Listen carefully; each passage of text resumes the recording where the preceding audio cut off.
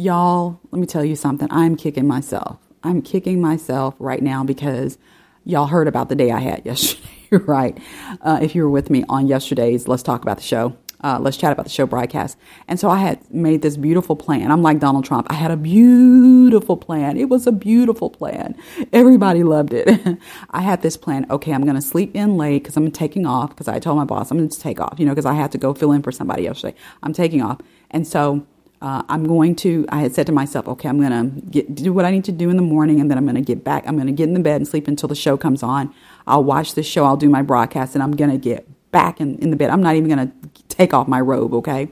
Well, that just hasn't happened. And I will tell you, it's now in the early afternoon, and I have been doing my hobby ever since I got up.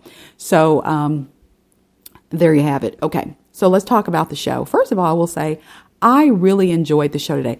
Okay. What was her name? Gosh, let me look at my notes.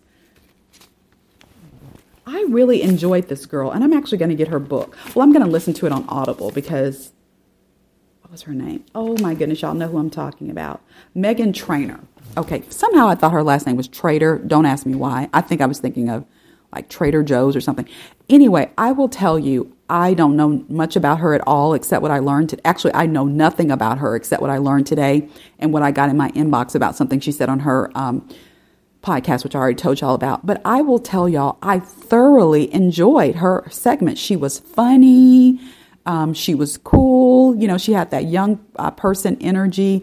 I love that she's pregnant. I actually am glad they didn't bring up the F teacher's comment because she is pregnant. And I know, maybe this is going to be unfair, but I'm also a merciful person too. And not that doesn't mean you're not fair, but I guess I felt like, we don't want to stress her out. We don't want to, make her stressed out, and here she is carrying a child. So let's just not bring it up. Or maybe they didn't know about it, but I highly doubt that they didn't know about it because the producers are supposed to research a person in the story really, really well before they have them on. So maybe they didn't feel like it was a big deal. I thought they would talk about it because Joy is a former teacher and because Sunny's mom is a teacher or was a teacher or what have you. And that it was just really something odd to say. You know what I mean? But anywho, but I will tell y'all, I thought that segment was fun. I laughed a lot. So I was actually glad, that's the good thing. And one of you guys said this to me last season because I had said somebody was going to be on the show who I didn't know who they were. So I was like, child, I'm just not even I'm going to flip it off because Columbo comes on. Well, it used to be Columbo. Now it's Murder, She Wrote. But Columbo used to come on at the same time that The View comes on. And so anytime somebody was on there and I thought that, I don't know who this person is, who cares, right? I would just flip the TV on Columbo. But one of you said one of the things that you do is you still watch those people's interviews because it may be fun. You may learn something you didn't, know. And I was like, I should do that too, right? And so so that's what I've been doing. And I will tell you, I'm glad I watched her interview today and I didn't flip it off because it was really good. Now, they talked about Don, which I was glad they did because listen, y'all, despite his friendship with whoever at our show, he is a trending topic and he's going to be a trending topic for the next few days. And of course, they talked about Tucker Carlson, of course, and now more details are coming out about Don's situation. More details are coming out about Tucker's situation as well. One of the things that I thought was interesting, I love what Whoopi said because I actually said this on my other YouTube channel. A few weeks ago, for those of you who don't know, Variety magazine did a bombshell story on Don Lemon. This was like about a month ago now. And they allegedly talked to a total of 12 people that made up his former and current colleagues. And these people told specific stories about experiences with Don. I mean, like very detailed. Like it's highly unlikely that they would have made it up because it was just too detailed. Each person had basically they were saying he was terrible to them. Well, listen, I did a story on that story. And what I talked about is one of the rumors was that because he had a long history of being misogynistic, when they were ready to get rid of him, they on purpose put him with two women, knowing he hadn't changed his ways and that he would axe himself. You know what I'm saying? And so when Whoopi brought that up today saying, you heard what she said a moment ago, she was like, if he was misogynistic, why would y'all put him with two women? And we saw Sonny go, mm-hmm. And so it very well could have been a purposeful move, business move. I mean, sometimes these business people, they give us all a rope to hang ourselves. You know what I'm saying? And I'm not saying it's right, but I think most of us, especially if we're listening and we're 45 plus, we understand this is a part of it. This is what happens in the workplace sometimes. People know you, your boss will know you have a problem. Maybe they've tried to put you in training. Maybe they've tried to work with you. And when they see that you're not going to change, they may like you, so they don't want to fire you. So they just give you enough rope to hang yourself. And it very well may be, I'm not saying it is, but it may be that that's what happened over there. When I was reading that Variety story, I was like, this dude has a problem with women. I mean, what is his problem? Dang. And like one of the issues was like one time allegedly he got angry. This was years ago. Okay. This was years ago. This wasn't anytime recent. It wasn't even with these girls. So years ago, he was a reporter. He wasn't an anchor at that point. He got upset with something that one of his female colleagues did. And so he took pictures and tore them up all over her desk and inside of her desk. I mean, so Don had some childish, behavior, and that doesn't mean he doesn't love his mom. That, like Sonny was pointing out, doesn't mean he doesn't love his sisters and blah, blah, blah. But, when it comes to his colleagues and the way he interacts with women, he very well, and I believe he is misogynistic. I just don't think 12 people. Now, people lie all the time. I'm very much aware of that. But I don't think 12 people would have these very detailed incidents that happened over the course of 14 years. See, that Variety story went back 14 years. And one of the things that we learned from the New York Post is that Don Lemon, when that story hit the press, he threatened to sue them. Okay. And so so I was just glad that they all talked about it. I was also glad that Sonny admitted that she is biased. And, and sometimes we need to do that. Like I was saying the other day, when Whoopi was taking up for Andrew Cuomo, instead of just saying, guys, listen, I have a little bit of bias because I am a friend of his. He's a friend of mine. I fundraise for him all the time. So listen, I'm just going to stay silent or whatever, do that. But to not have enough self-awareness to realize that we're biased is just not the healthiest thing. I wish Anna had been there because I would have loved to have heard her commentary. Now, I will later go on Instagram, so she may have something on Instagram that she's posted. Yeah, let me see what else. Let's see, what else did they talk about? Oh my gosh, so many things. Hold on, guys. Let me look at my little notes. See, that's what I'm saying. When you're a vlogger, you can't just like watch the show and giggle and sniggle. You got to be taking notes. Okay. Talked about Tucker. Oh, I did not know Harry Belafonte had passed away until this morning on the show. But I got something to say. Y'all, don't think I'm a terrible person. I'm just telling you the truth here. When I hear, what did they say? He was 96, 97, something like that, 94, 90, something in his 90s. When I hear about a 90-year-old passing away, I don't do what the audience did. I don't go, "Aw." I'm like, I celebrate. I'm like, wow, they lived a really long time. Guys, I just wonder. Now, if they tell me somebody died and they're 25, I go, or I'm shocked.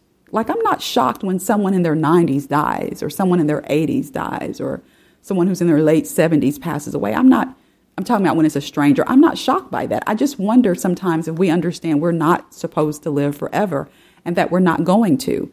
And I think people understand that, so I shouldn't say that. It's just that I just know when I hear these types of things, like when Betty White died, she was in her 90s, or what, she had just made it 90, something like that. I wasn't like, oh no, Betty White. I was like, wow, she is entering into paradise. Praise God. I mean, she lived so long. She saw so much. She experienced so much. I don't know. So yeah. But I didn't know he passed away. And I was like, wow. Sunny's book, her book is coming out next week. SAG on, oh my goodness, I forgot the title of it. Oh, by the way, I wish I could come to this, because if I could, I would be there. On May 3rd, for those of you who don't know, mark your calendars, those of you who live in New York or in Brooklyn or Jersey or whatever, Sunny's going to be at a bookstore in downtown Manhattan talking about her book, and Joy is the moderator. It's only for an hour, and the tickets were like $50 because I was looking online because I was like, you know what? Oh, that would be a great little trip for me. It's during the week. I forgot if it's like a Wednesday or Thursday. You can Google it. Just Google Sunny Hostin, Joy Behar bookstore, and it'll all come up for those of you who want to go. I think that was pretty much it. Oh, I did not know that Sarah is on or was on antidepressants at some point. When I hear, maybe because I worked with abused children for so long, or just children and families in general for 18 years, I know for a fact that sometimes people mischaracterize their mental health. So sometimes people are just like nervous type people, right? And they'll say, oh, my mental health. I don't see that the same as a bipolar disorder or psycho, somebody who is, not psycho, but someone who has like, who is schizophrenic. But people who just don't know how to manage their emotions, I don't see that as a mental health problem. I just see you need to learn how to manage your emotions. I see not you personally. I mean the proverbial you. So when I heard her say all these years, oh, I have anxiety, I didn't know. I just took it like, okay, she's just get anxious about things, I didn't know that it was to the point where she needs medication or she takes medication.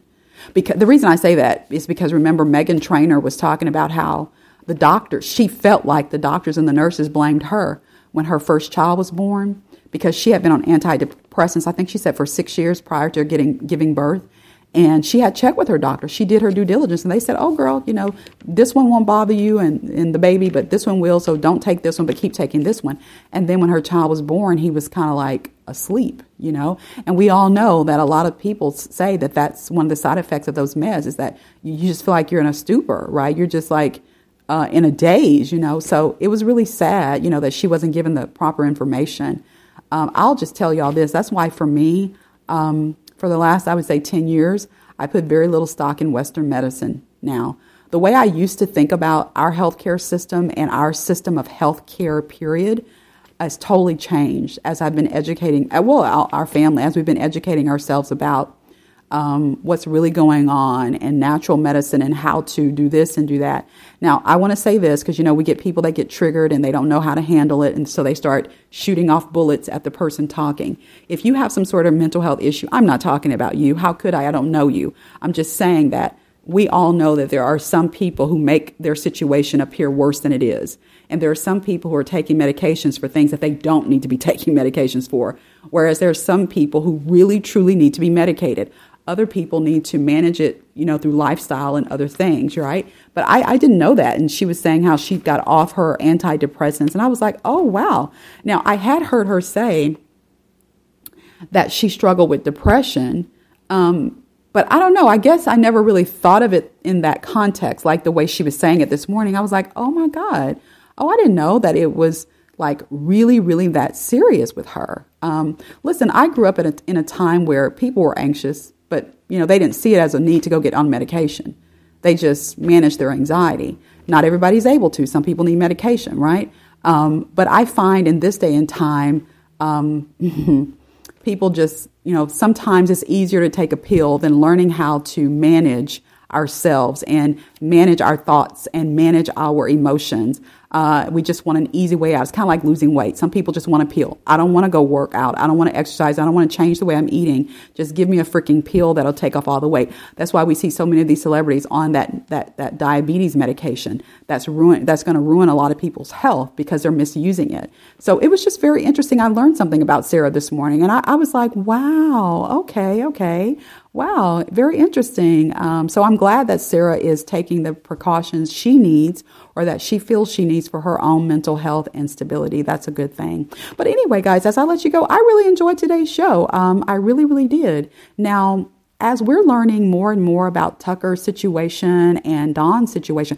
Oh, did you guys hear that they're saying that Jeanine Pirro's up next? They're going to cut her next and allegedly Laura Ingraham too. Now, we know that, what happened with Jeanine Pirro on the show years ago. We also know Laura Ingraham has been there before and, that hadn't gone too well. Also, we know that Jeanine and Laura very often attack The View on their own program. So if they do get cut, especially in this smart data or whatever the next lawsuit is, it'll be interesting to see how the women handle that. You know what I mean? Especially when you have someone like a Megyn Kelly saying, all of y'all's careers are going nowhere. You know, it's like their careers are doing just fine. You know, when you can stay on a job for 6 years or for 26 years like Joy, or 25 years like Joy, 14, 15, 16 years like Whoopi, 6 years like Sunny, I think your career is going just fine.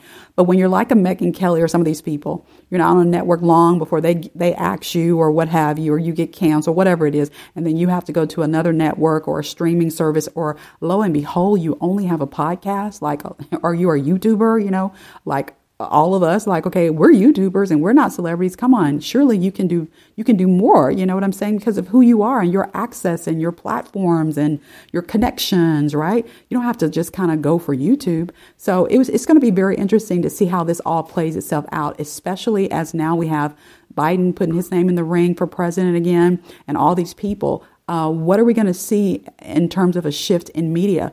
Will that mean we're going to see a shift in our show and the way they discuss things? I don't really know, guys. We'll just have to see. So, guys, those are my thoughts about today's show. Drop down in the comments if you feel comfortable. If you were watching the show, which I know you were, let us all know what your thoughts were about the show. Don Lemon, Tucker Carlson, the guest, Meghan Trainor, and I'll talk to you tomorrow. Bye, guys.